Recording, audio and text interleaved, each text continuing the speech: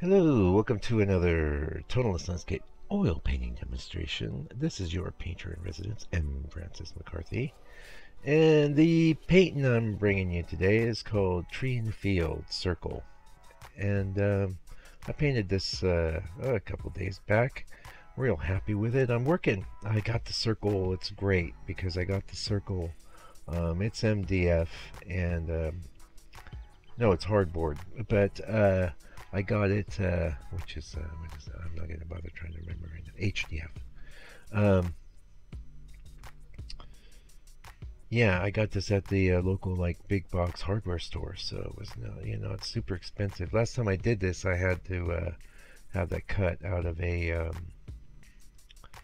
a piece of hardboard myself by one of the artists there at the quarry, and that wasn't cheap. It was neat, but it wasn't cheap.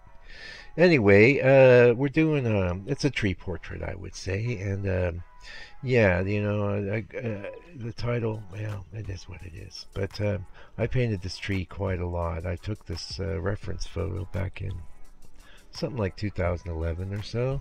That tree is probably really, really big now.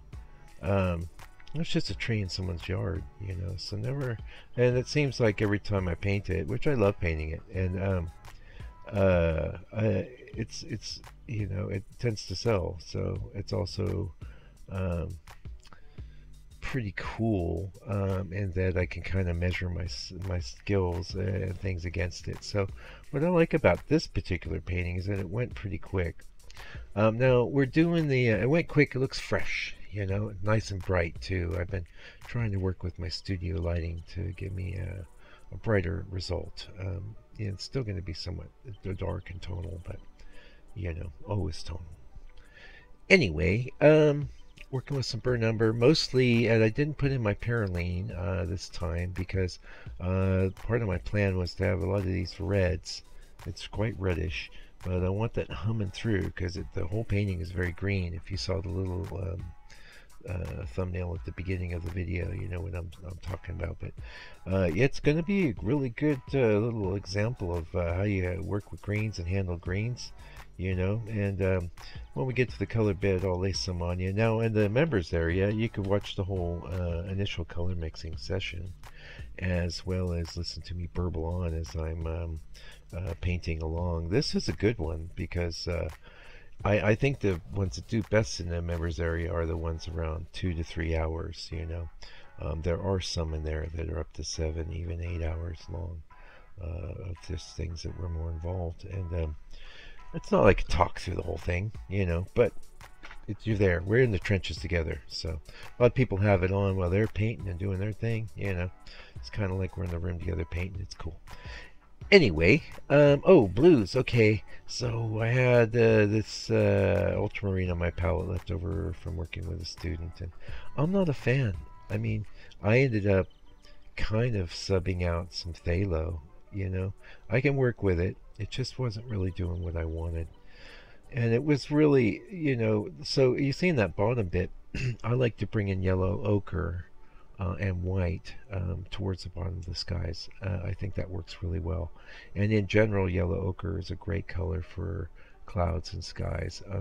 When I pre-mixed the colors, which again you can see in the members area, I just mixed the kind of a warmish gray, which was ivory black, titanium white, and a bunch of raw umber. Actually, not as much raw umber as I put in this brown ochre. And I really like this brown ochre from Old Holland.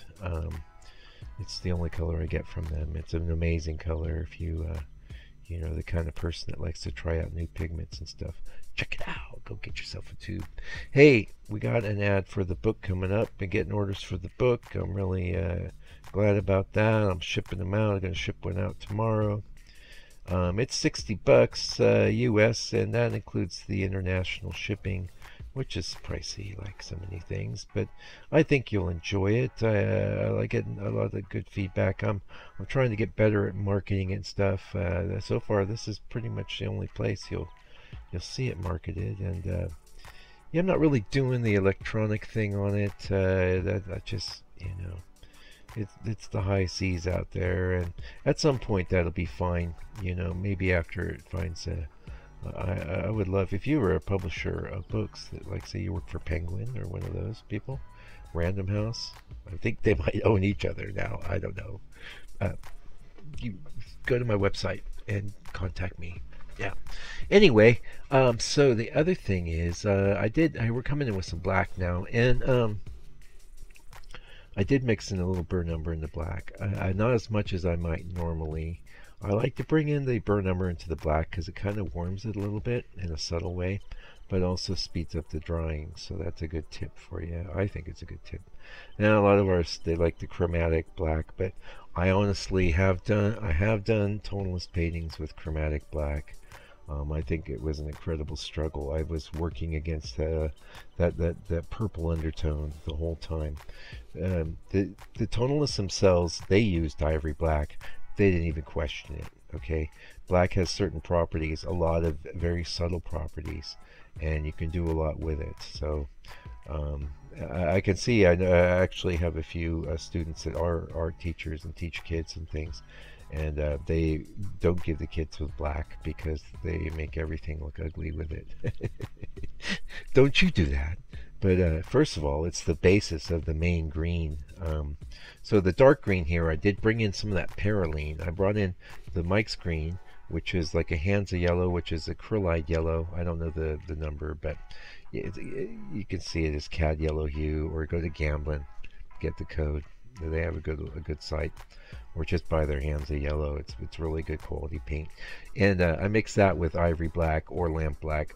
That's not so fussy, you know.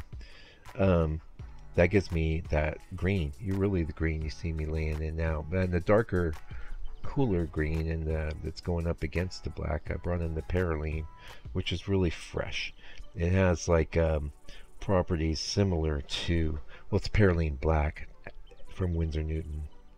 I call it Perylene green because it's just a really dark green. But it has these awesome properties, like the kind of stuff I would normally use phthalo for, but phthalo you always have to compensate because it's just so fake looking. It's the fakest looking of all the pigments. Phthalo green, not phthalo blue. Phthalo blue is wonderful. And I think mostly because with phthalo blue, it's always you're always checking into white, and without even thinking, I'll just throw in some some raw umber too to just get it more natural. But phthalo green, when you bring in that yellow and it hits that green, it's like wow. Anyway, for the highlight color, it was cad orange, okay, and I've laid this, and then yes, some cad yellow. But I think a lot of people would just automatically go for the cad yellow, thinking, well, that's going to make a nice light green. But the cad orange is more natural feeling, and then you can subtly bring in the cad yellow there. So I use the cad orange the same way, like into the Mike's green mixture I chucked my burnt sienna. I always do that. Not as much here as I would normally, because you can see I have a very red underpainting. So there's, if you were to zoom in on this, you'd see so much of that coming through. You'd be like, whoa, that's a lot. But I don't worry about that. That's why one of the reasons I use a colored ground. Now, some people, there's a couple different things that people do to deal with that. Like a lot of artists, like say Richard Schmid, or Dennis Sheehan, people like that. They'll go and do washes with terps and or mineral spirits and thin oil paint, and that gives them a colored, something that's tinting that white canvas. But even those bits showing through are going to be kind of bright.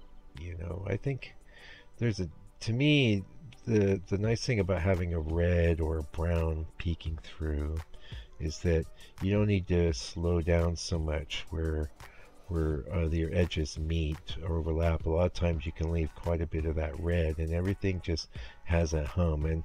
And now Burge Harrison, in his book about landscape painting, which is, other than my book, one of the only books specifically about tonalist painting. Now I sort of disagree with Burge, and Burge is amazing, but Burge claims that the major innovation of the tonalists was to paint on red. Okay, And he said the people before, like even including the Barbizon, like Corot, I believe worked on a brown or gray.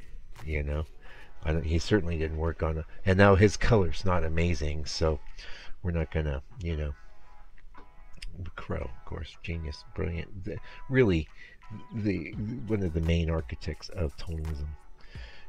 Anyway, Burge says that red, that hum, you get, that's the tonalist thing, and he's not wrong, but you can do it on brown too, Burge. I'm sorry, I gotta disagree with you, but hey, I understand. I wrote a book. When you're writing a book, you got to make statements. You can't be so wishy-washy. And the gal that helped me out with the editing, she caught me out on a lot of that, because I always say things to soften I make big bold statements and then said about softening them. Anyway, thanks for joining me today. That's pretty much the end of the video. Until I come back with another video for your edification and enjoyment, do me a favor, do me a solid. Take good care of yourself, your family, all your loved ones. Stay out of trouble, and God bless you and your family. What do you think of this new outro, by the way? Pretty groovy, huh? Yeah. That's in Adobe Express. That's free. So you can have a play.